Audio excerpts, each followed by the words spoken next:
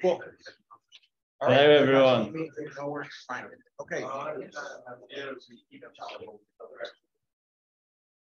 Okay, so try to.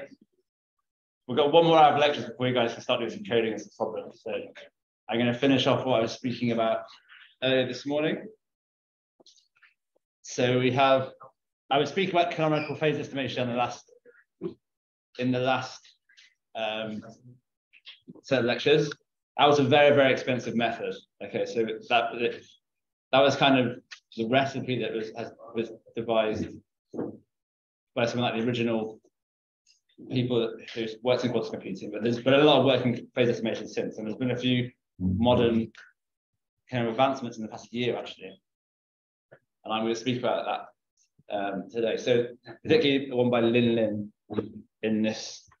he's found an optimum, like a phase estimation which allows you to work in the Heisenberg limit for scaling for error. But it's significantly cheaper and, in my opinion, much more intuitive than the canonical phase estimation. So going back to phase estimation, remember when it acts on an eigenstate, your time evolution operator, you get this perfect spiral in the real imaginary space with time, as you can see with this plot. And you can see that like the propagation is defined by the phase, but then obviously when you have these competing eigenstates, if you have a linear combination,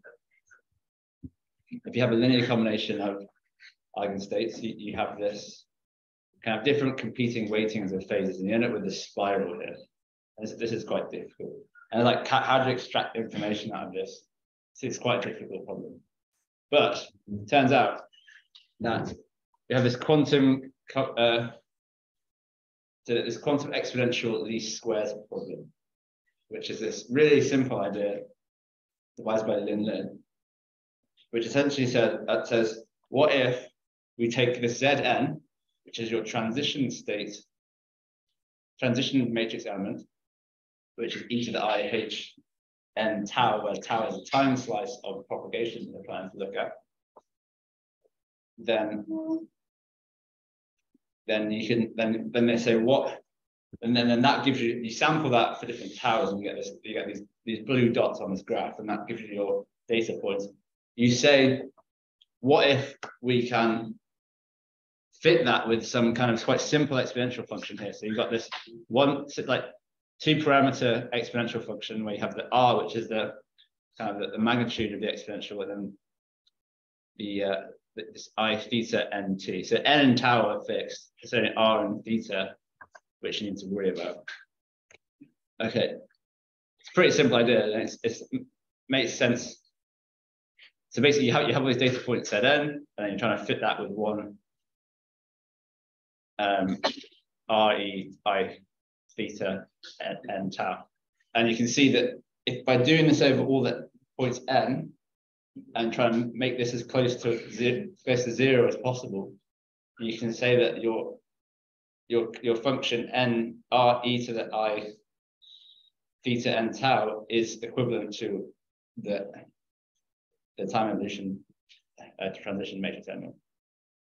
Okay, and then once we have that, you can then estimate the phase, because you can like replicate this perfect spiral basically. So the aim is to replicate this perfect spiral. And there's some quite nice revelations that come from this, thinking about this. And as we said before, calculating this transition matrix element e to the I n tau, this is quite simple in terms of compared to the canonical phase estimation object to evaluate. So you basically have this Hadamard test for these different time periods t to the n. Yeah. And then you can calculate the real part for the normal Hadamard test, and you get the imaginary part by adding the phase gate where its W gate is.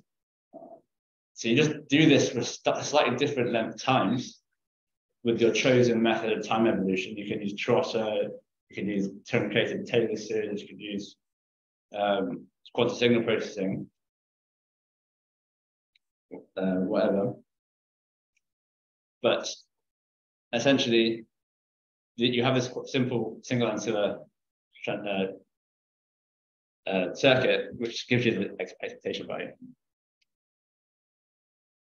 So getting the Zn is done by this circuit, quite simple. Now, it turns out that you can actually do some quite simple differentiation to make the problem even simpler. So if you keep fix the value of theta and then vary r for minimization of L, you end up with this function,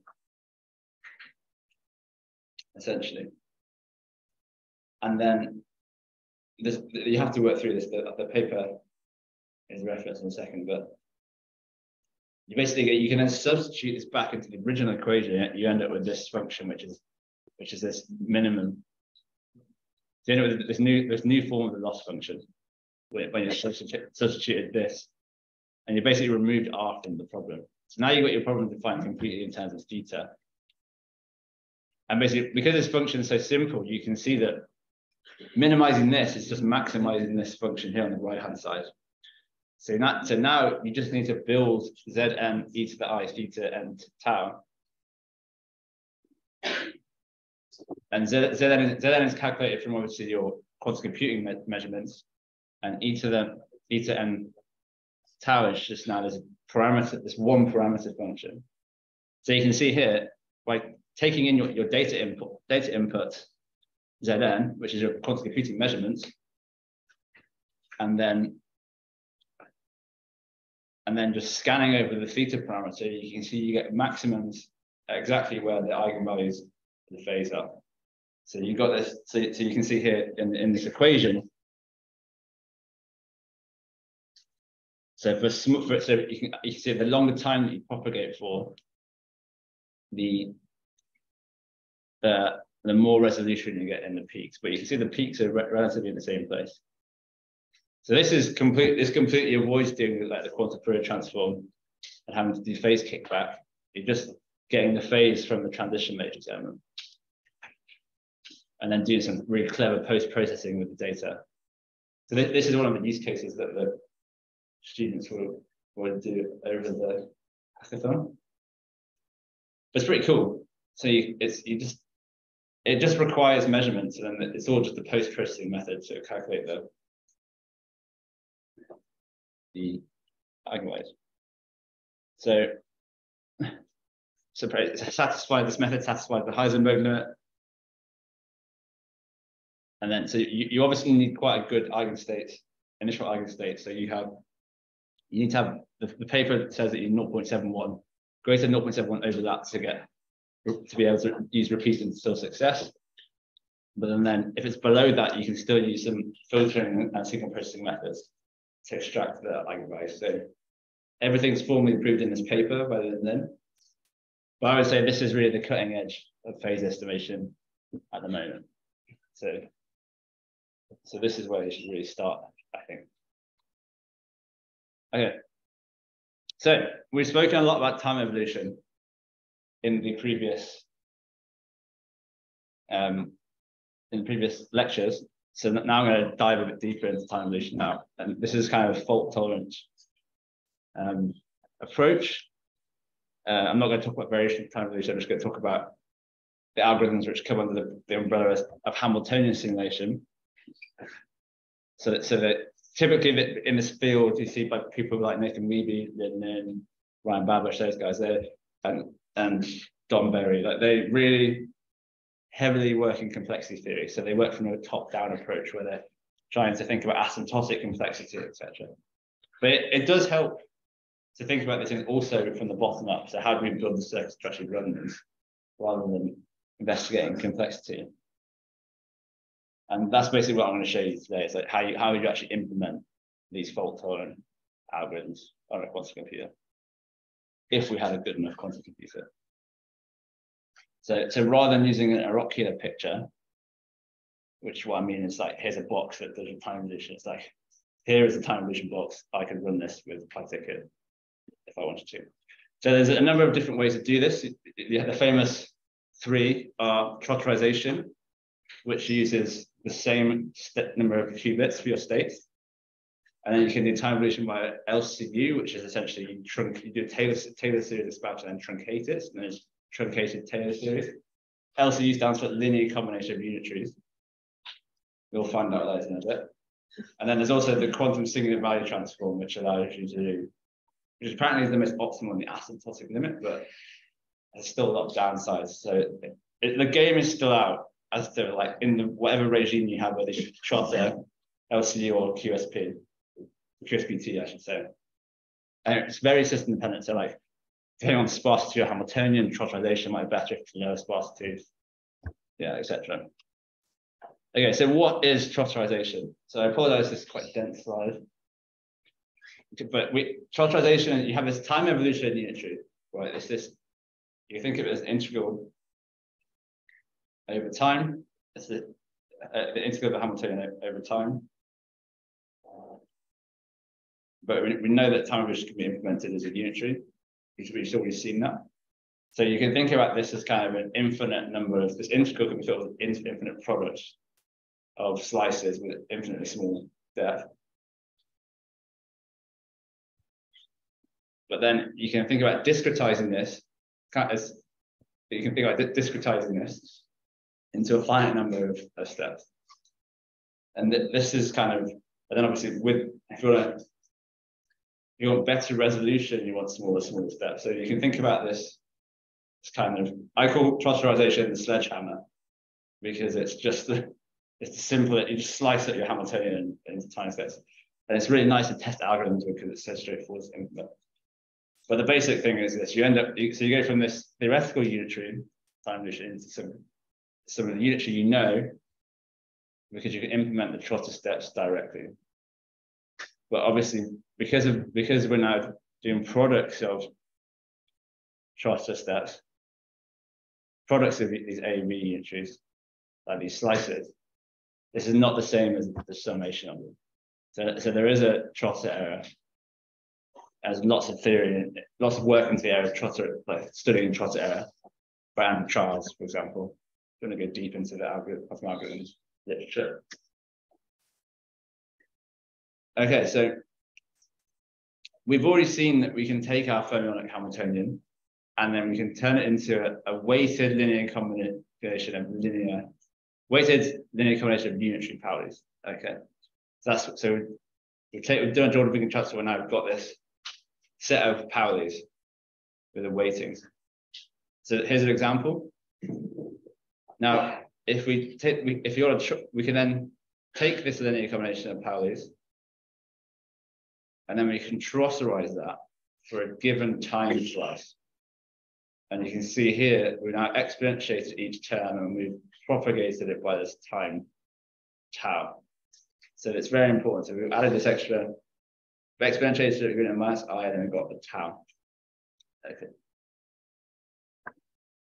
Now this, as we saw in the previous lecture, we know how to do this with the circuit. This is the Pauli gadget. Okay, so our friend is back. So here we have, and you can do this in PyTicket by just Pauli Xbox. So it's abstracted away very nicely. Well, the coding exercise is actually to do this. So you can see here, again, we have this internal e to the I theta over 2 z. And then we have a basis change in each qubit depending on what the Pauli. So we have e to the I minus I theta over 2 z0 x1 x2 y3. So we've got a change into the x basis with the Hadamard's and a change into the y with the Rx. And we change it back. So it's thinking about these terms of these similarity transforms with a basis change on each side and a unitary in the middle. That you can get a lot of ground with some of that idea, and you'll see this again later on in the lecture, but it extrapolates to much larger abstractions too. Okay, so now we've got this Pauli gadget. We can just. So I should say this example is not good because these circuits do not correspond to this Hamiltonian, but you can get the idea. So this is So you've got two exponentiators, Pauli gadgets. And so this kind of mathematical structure just ends up being this circuit stuff. So, and then the theta here is related to HA theta, because remember there's a pi/2 factor in it. There's a factor of half in here. So you just basically chain together all these Pauli gadgets and then you slice them up, depending on the time slice, and then concatenate them all together and you get your time position. So that's why Trotter is so nice, is that you don't need any extra ancillas, and you don't need to do block encodings or anything fancy like that. It's just a brute force sledgehammer. And it's also really easy to implement with SciPy. So you can just exponentiate the matrices and then directly play with them there, which is also an exercise for you to do later this afternoon. Okay.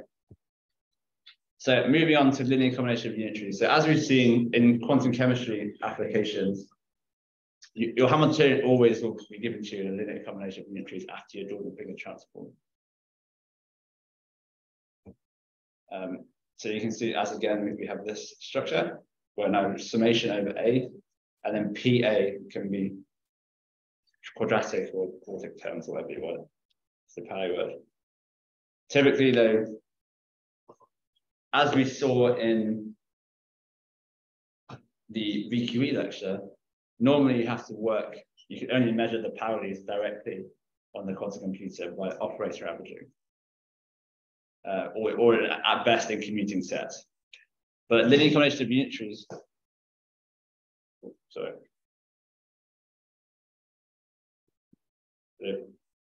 linear combination of unitaries allows you to basically manipulate the whole operator as a matrix. It's a way of getting an operator into a circuit and then manipulating it. That's how I like to think about it.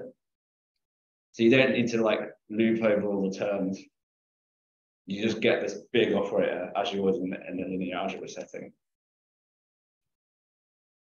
So it's direct manipulation of the circuit H at the operator H, and we'll say the Hamiltonian at the circuit level. And it also gives you the access to do, you can actually do these brackets as one circuit rather than having to loop over all of the Pauli terms. That's really powerful, and it allows you, it's a stepping stone for many other algorithms such as quantum signal processing, which allow you can do functions of these matrices, etc. So summary of this, like moral of the story, LCU gets an operator into the circuit. And you get the whole thing to play with. And it's often called a block encoding strategy, because you'll see in a second. So let's take the simplest linear combination. Let's take the simplest example. Okay, so say we've got a two-term linear combination of unitaries. One we have alpha x minus beta y. And for simplicity, alpha squared plus beta squared equals 1. Okay.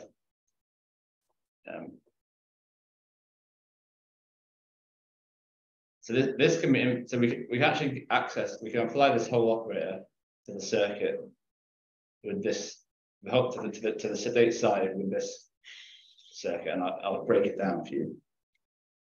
Ooh. Okay, so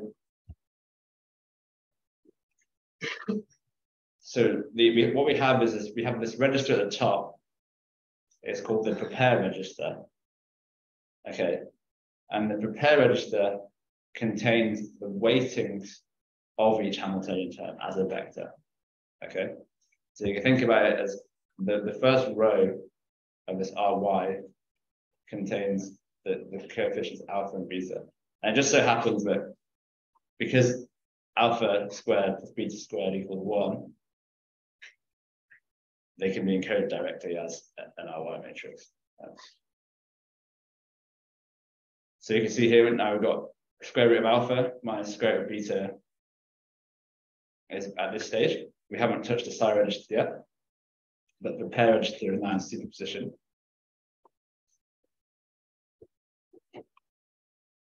And then we can selectively apply our operators X and Y to their corresponding bit strings. Okay, so this is really the core of the LCD method. It's like you can see that we've got the coefficient, and now we're doing a controlled zero to apply the X to the right coefficient. Same with the RY. Sorry, same with the controlled Y. We have minus square root of beta on the 1. We're just going to then we apply the Y to its corresponding bit string, the corresponding coefficient with the controlled 1 RY. Okay. So that's pretty cool. You can start to see how the method's working. It's very simple, but like you can do a lot with this. Now we have in order to get this information out of the circuit, we have to rotate back onto the 0 register. So that's why it's a square root, because by rotating into it and then rotating out of it back onto 0, you times it by square root of alpha and square root of beta twice, so you get alpha. So now you can see we've got on the 0 register 0 x psi. Yeah, so you can see we've applied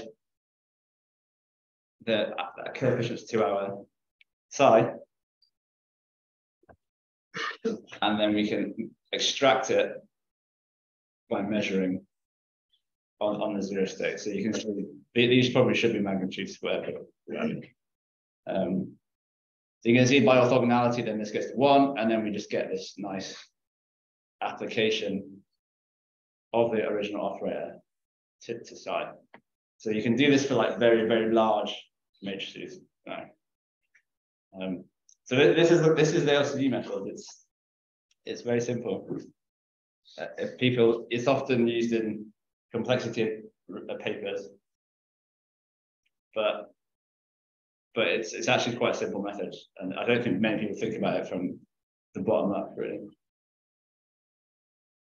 Okay, so the generalized form is a bit more complicated, but not much. It's the same idea. You have a prepare step, a select step, and a prepare step. So we have this weighted sum of Pauli's, but now we have to do a bit more technical, which is essentially we have to rescale all the terms in the Hamiltonian. We add them up to get this. This is the Euclidean norm, and then we just rescale all of our operators by this. And that's because obviously the reason why we need to do this is the Euclidean norm has a bound that says it will always mean that this ULCU, it will always mean that this H can fit inside a large unitary. I can show you the proof for this if you want later, but the main idea is that we've got this larger ULCU, which is this big circuit unitary, and we're embedding our Hamiltonian as a block into the top left corner of it. Okay, and the top left corner is like in the previous example where we had 0. We just on 1 qubit on the 0 state. Now we have a register of 0. Okay, and the 0, 0, 0 state corresponds to the block that our Hamiltonian has been encoded into. So and then you don't really care about the rest of the block. You allow for this to be a non-unitary thing by letting the rest of the block account for that, because the total circuit unitary is obviously unitary. Yeah, it's pretty cool. This opens the door to like proper quantum linear algebra, basically. So here's what we call this oracle framework. You might have seen this in some papers.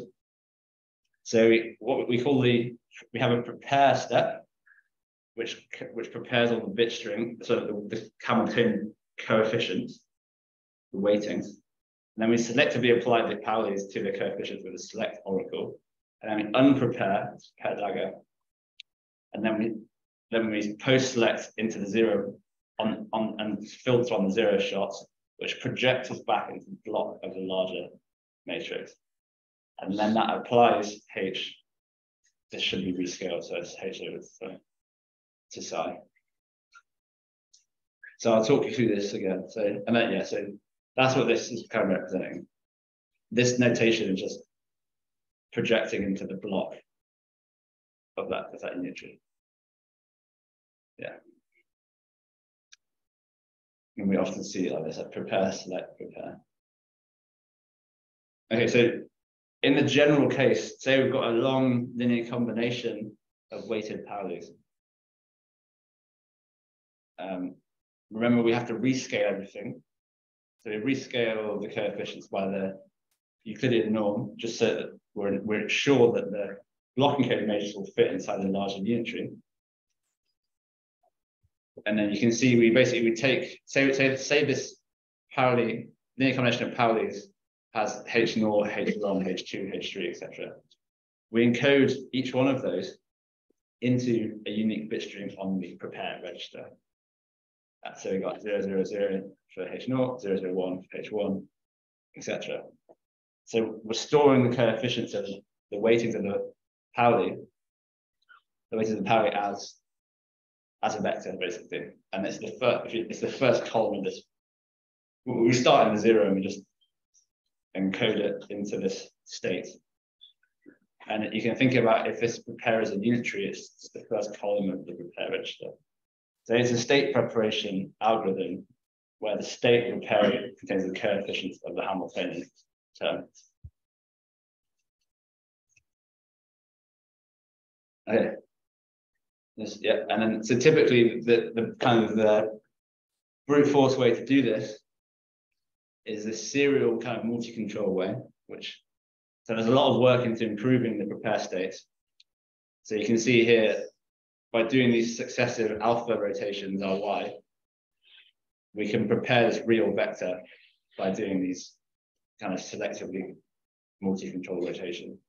So they're basically, what I'm trying to say here is there's a guaranteed way to get this vector if you use this circuit, but there may be better, more efficient ways to do this. And there's even very fault tolerant approaches to state preparation, such as QROM, etc., things like that, if you want to get into that. But you can actually, that you couldn't do in PyTicket, whereas this you could actually do in PyTicket. So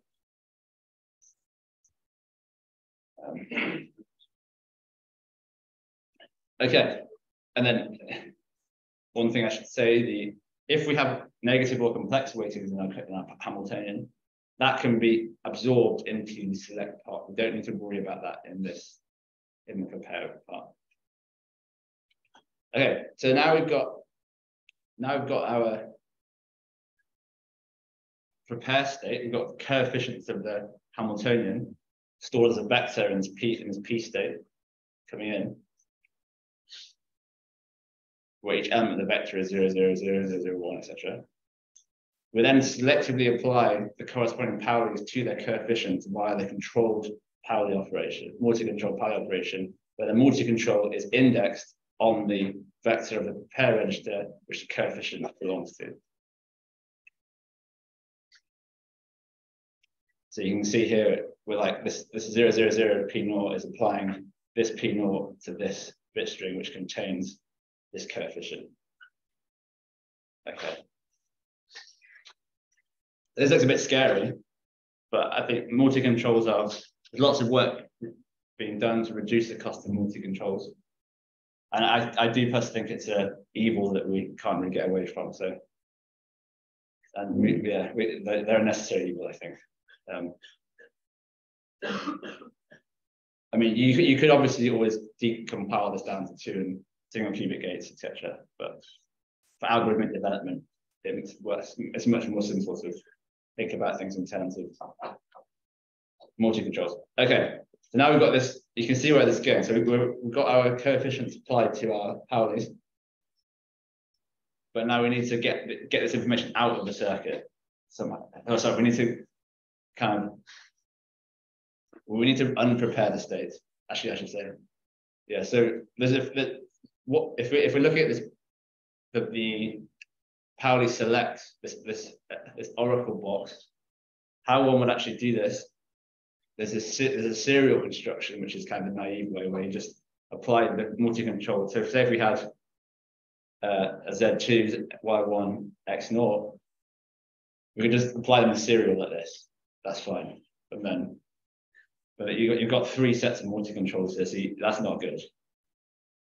But FITZPATRICK can do this. So if you basically made a circuit with a Z, a Y, and an X, and a 3 qubits thing, and they made a box of that. If you then went to do a Q-control box, it'll generate this circuit for you, and it'll probably optimize it a bit more as well. But there's a slightly more efficient way of doing that, which is using the Pauli gadgets, which our friend is back for the 3rd time today. So to take this simple 3-qubit example, we can implement this multi-controlled unit tree in a very efficient way using Pauli gadgets. So we have this, and again, we have this with the ZZZ in the center. But now there's no rotation, right? This is just the multi-qubit parity operation.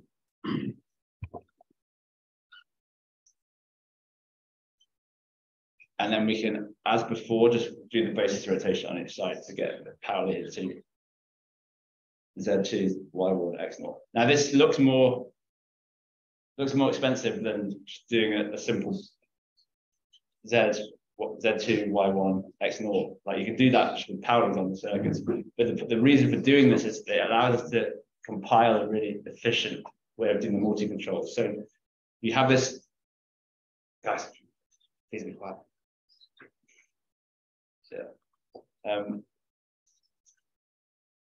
So we have this similarity. If you can spot these, what I call these similarity transform structures in your circuit, you can often make a big savings if you're doing multi-control or control operations. So here you've got this GUG structure, this similarity transform, and essentially because you have this property where if there was no U, this would be just an identity. You can just control what's in the U, and then that will control the whole thing. So this is a big saving. So you can apply that logic, and you get. So now we can just multi-control on the Z. Okay. So this is the same way that even with because trotterization has a structure as well. You can control trotterization very efficiently this way too. But here we're using it for control select operations. So now we've reduced the multi-control factors by a third, which is pretty good. We've got a paper coming out on this soon. Yeah, so anyway, now we need to unprepare. So we've got the final, we've got the controlled.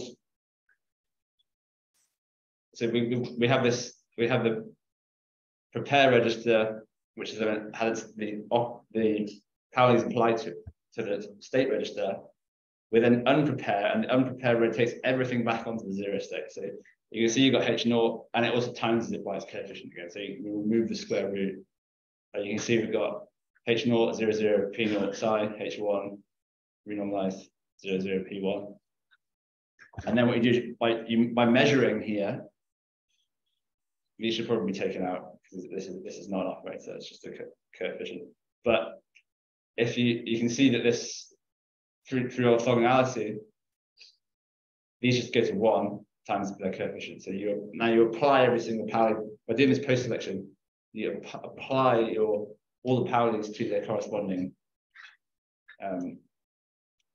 coefficients, and then you also apply it to the states as well. So now you can implement this H side here. And this should be renormalized. I apologize. There should be a H under here as well. Now, you may notice that we're doing post-selection here. So the big downfall of LCU is that you have this success probability. And the success probability is really important for doing the complexity analysis without algorithms. But also the practicality. If you have something, if basically this function tells you how many times you'll get 0, 0 when you do your post-selection on the prepare register. And it's basically a function of how unitary H is, and also the normalization factor here. So you want H to be quite large if you can. You want the Euclidean norm to be close to 1. Okay. So there's most of the work doing LCU at the moment by people like Arthur is my life. People, Nathan Weaving is like playing with the operator, try and get it to be more, to have to reduce this, to improve the success probability, but still give you the properties that you want.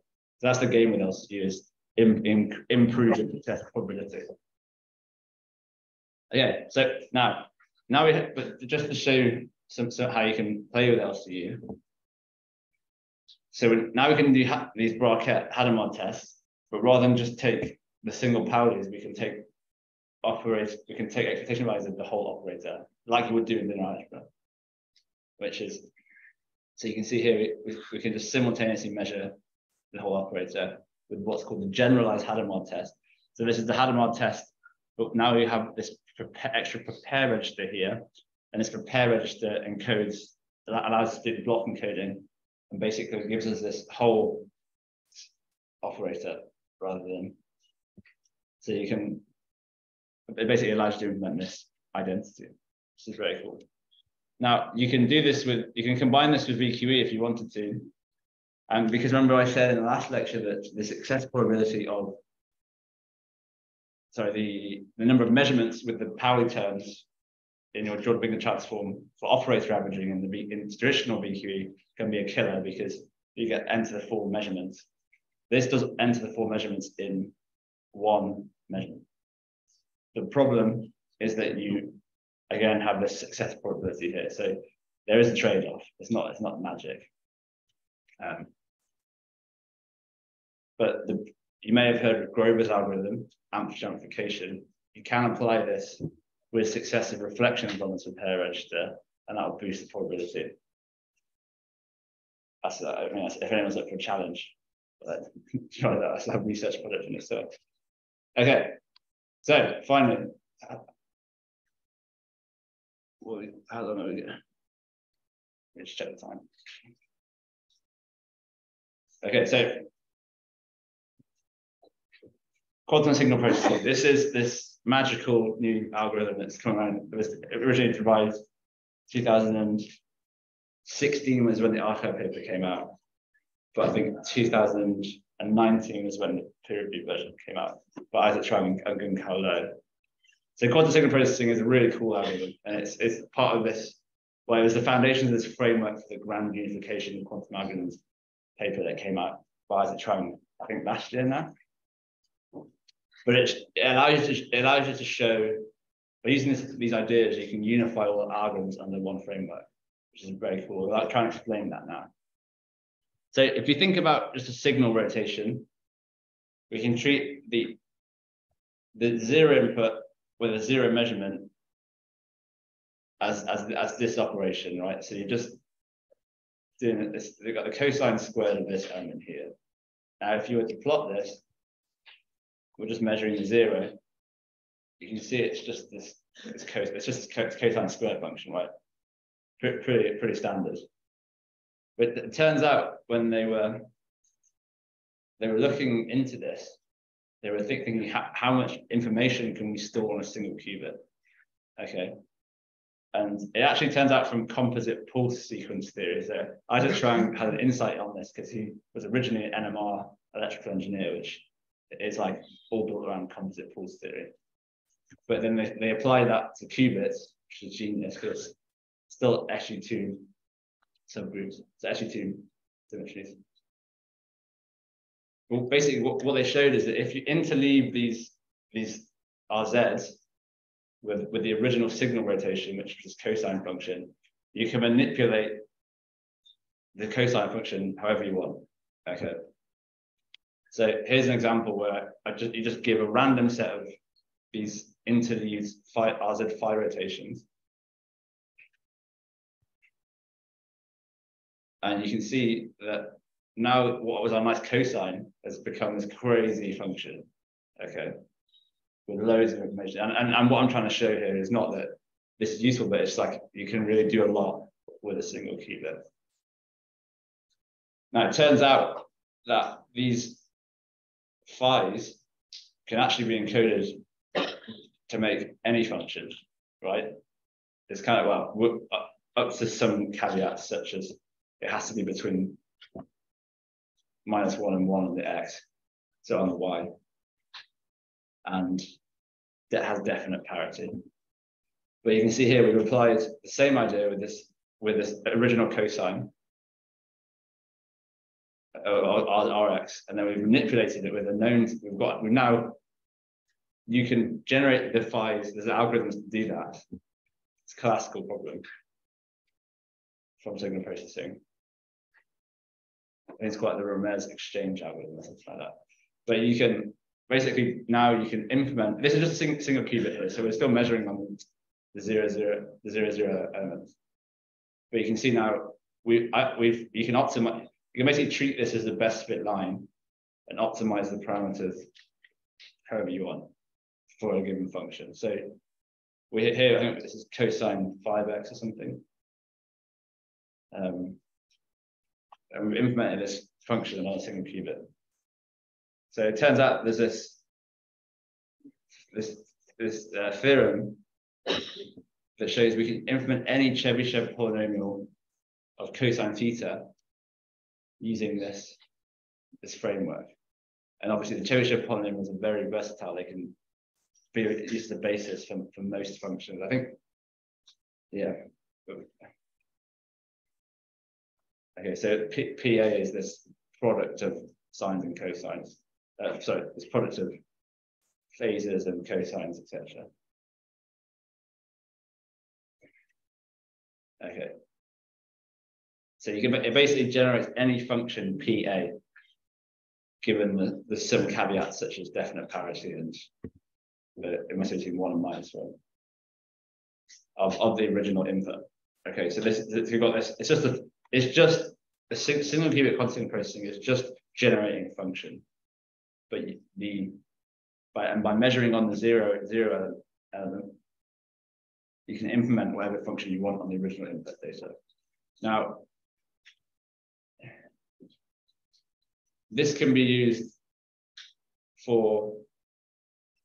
Now we can apply this to we can combine this with the block encoding technique that we used in just derived. Now every matrix has its own SVD, right? One matrix can always be decomposed as an SVD where you have a unitary matrix scaling and then another unitary rotation matrix. But think about it, when we block encoded a matrix, we also have this implicit SVD, but now this is living in the circuit. Okay. Right, so this is pretty cool. And the scaling factors, the diagonal S matrix, they can be manipulated just in the same way as how a matrix function is done classically, where we apply the matrix function to the singular values. But instead, we apply the matrix function to singular values directly at the circuit level using the quantum signal processing mentality, because the quantum signal processing mentality allows you to implement functions on the circuit. Okay, so that's the really powerful revelation with this. And the circuit's quite complicated, but it does kind of make sense. So rather than have, before you had this RZ, RX, RZ, RX, whereas now, because we're playing with matrices, not just function input, we want to, what we do is we have to get the singular values onto this signal processing qubit. So we do the typical block encoding, which gets our H, the matrix of interest, into the circuit. We know that this is in the 0-0 block of this. So these two qubits implement the ULCU circuit. Okay, as you can see here. We can then pick out that block by doing the multi-control, because we know this isn't on the 0-0 basis. Now we can then pick out this block using the 0-0. So this equals a 0-0-0 multi-control. And then that controls this matrix and projects it onto the signal processing qubit. Now, because we projected the matrix onto the signal processing qubit, and then we're doing this diagonal, so this RZ diagonal phase thing, this implicitly manipulates the singular values of the matrix. It's quite hard to it's not very intuitive, but this RZ diagonal, right? And then the sigma value is diagonal. So that's the way I kind of think about it. So yeah, so this is the methodology to implement arbitrary matrix functions on a quantum computer, because we do an implicit SVD and then we signal process the signal values using the quantum signal processing mentality, using a combination of block encoding and signal qubit rotations.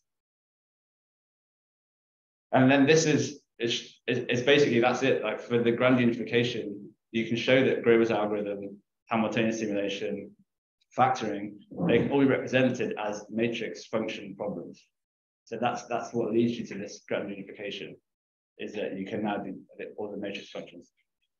So if you can think of any cool matrix functions, you can probably come up with a new quantum algorithm. Yeah. Yeah, and then we can do this now in FITZPATRICK. So if we have an operator, we can do this. Okay, and then so this is now, if you wanted to do simultaneous simulation with quantum signal processing, you have to, I believe this is out of date now, because I think there is a way to get around this, but for the purpose of completeness, I'll just say this. So because you have to have definite parity, which basically means you have odd or even functions, the exponential function is not odd or even. So you have to signal process the cosine part and signal process the sine part, and then do an LCU on the with this handle to add them together. But yeah, and then so that's basically the end of my slides. So I hope you kind of have a grasp on the different flavors of time evolution and how quantum signal processing can lead to the grand unification techniques. I hope it's not as complicated as it seems in the papers. Yeah. Cool. Right, thank you.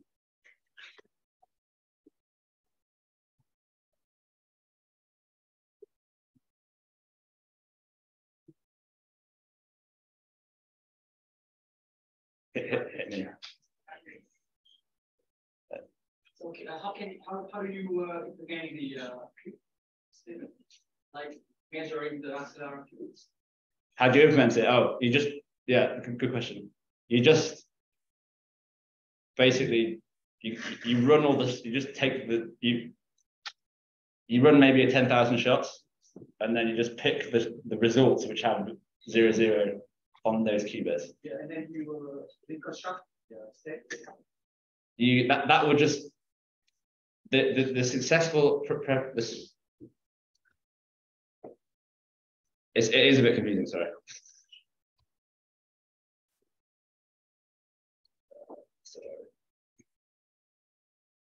Yeah, this guy. So this circuit only works when you get the correct 0, 0. So it's like successful application of the LCU only happens when you have a occurrence of this 0, 0 bit string. So if you think about, if you give it a set of shots through the whole circuit, you're going to get only a few of them are going to have 0, 0 here. So that's only the ones with 0, 0 on this bit string have the information applying H to psi. Yeah, does that answer your question? So if I want to continue the yeah, you can keep going. Yeah, I can't copy these. You can't copy the wave function. Yes, so Yeah. how do you do post selection? So it's not copying the wave function. The wave function is just you're applying an operator to the wave function. So it's like you can always apply operators successively to the wave function. So this is just a big way of applying an operator. So you just measuring the Yeah, exactly. You're just measuring that to the state register stays alive. So that's a very important point, is that you're not measuring, this is not measuring the LCU. This is applying the LCU to the state. So the state is still present in the circuit. Yeah. So that really could be psi dash rather than H psi. Can you do rather way like using application without measuring the So you could do amplification and then measure the answer, and then you'd have a higher success probability. This fixed point algorithm. Right? Yeah. So can I just don't make more measure? So for Grover's, you still have to measure the answer there, but it will be a higher success probability. So like Grover's, this might be very low success probability. Okay, Grover's is a series of successive reflections, and you reflect around the sphere, then it quadratically improves success probability Grover. So the amount of times you get 0, would be quadratically better than if you did it, but you still need to post-select at the end. Okay, yeah. Next question.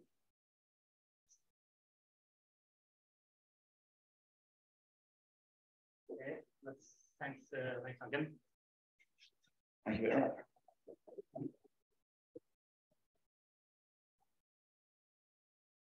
Okay,